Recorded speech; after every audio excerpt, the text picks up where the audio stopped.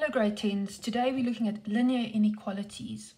Now they are almost like linear equations, except instead of having an equal sign, you've got either a less than or greater than sign, or a less than or equal to sign, or greater than or equal to sign. And in general, we can solve these inequalities in exactly the same way that we would solve linear equations, with one exception. And this is it. If you're going to multiply or divide both sides by a negative number, you must change the direction of the inequalities. Well, why is this? Well, let's say we've got negative 3 and 7. Okay, negative 3 is less than 7. And let's say we were going to divide it by negative 1. So what you do to the one side, you do to the other. We're going to divide both of them by negative 1. All right, then we'd get 3 and negative 7. Now, if we had to continue to put our inequality sign this way around, that's clearly false. 3 isn't smaller than negative 7. So that's the reason why we would swap the sign around so that the statement now becomes true. 3 is greater than negative 7. And when we're solving for x, the same will apply. Right, number 1 is solve the following inequalities and represent your solutions on a number line.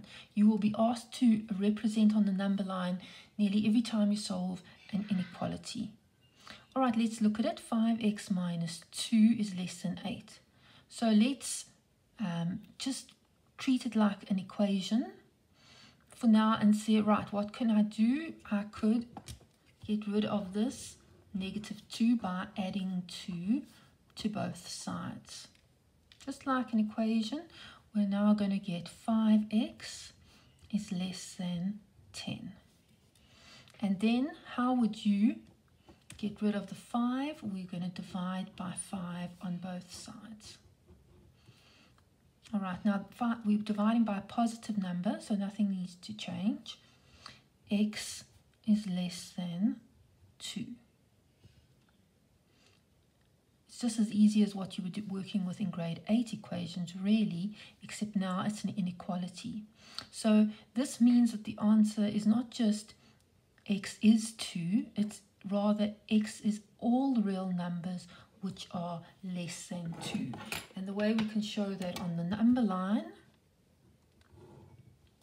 is just to mark off 2, draw a circle above it.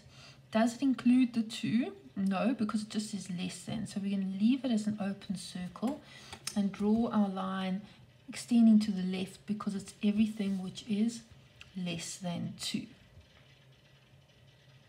Number 2, we have negative 3x is less than or equal to x minus 12. Right, we've got x's on both sides of the equation. And we can still try and isolate the x on the left-hand side. So we can subtract x from both sides.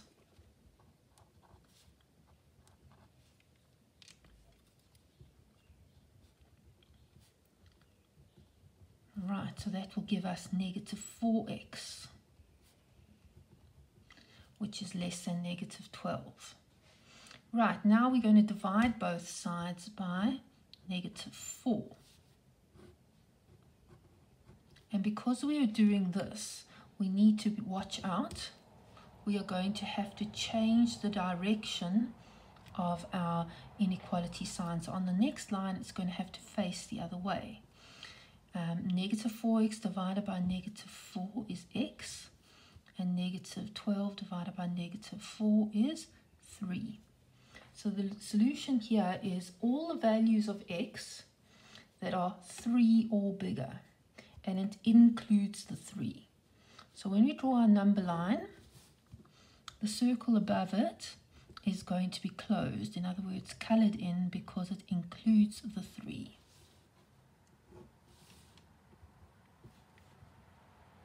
Right, number 3, 2 open brackets x minus 7, close brackets, plus 1 is greater than 0.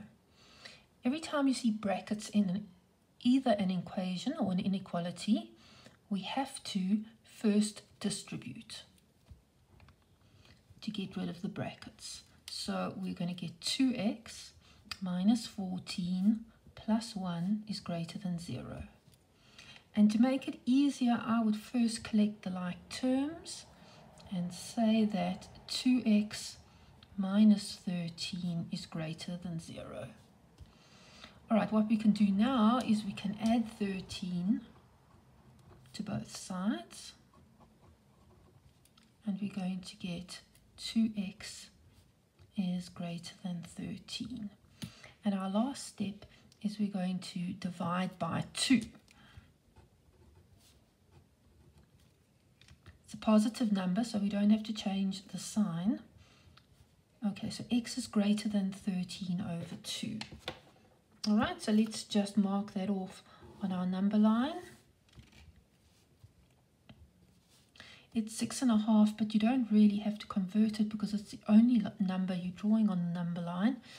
It's an open circle because it doesn't include 13 over 2, and it's everything bigger, so we're going to draw our line with the arrow going to the right. Number 4 has a fraction in it. We've got 3x plus 2 over 2 on the left-hand side. On the right-hand side, we've got 3x minus 5. So when we're working with fractions, remember we have to look to see what its LCD is. This is an easy one because we've only got one fraction, so our LCD is 2. And then we are going to multiply everything by that LCD. So on the left-hand side, you can see the reason for that is we are now going to get rid of the fraction, and we're also going to multiply the right-hand side by 2. It has to be the whole of the right-hand side. So you might want to first write it out like this, and then you'll notice that we are able to distribute the 2. All right, so on the right-hand side, we're going to now have 6x minus 10. Our next step is to get all the x's to be on the left-hand side, all the numbers to be on the right. So we're going to use inverse operations with a 6x. When it moves over this side, will become minus 6x.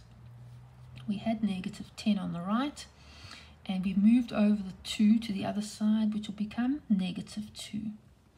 So when I simplify that, I've got negative 3x is less than or equal to negative 12.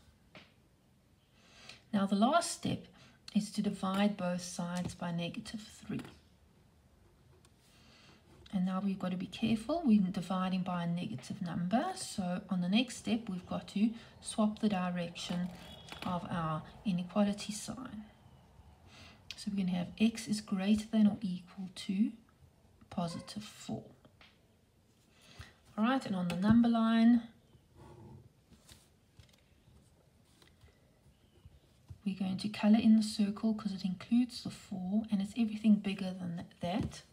So our line is going to extend to the right. Right, now you should be ready to try exercise 7A and B that was given to you as classwork in your notes. After this, there'll be another video about compound inequalities.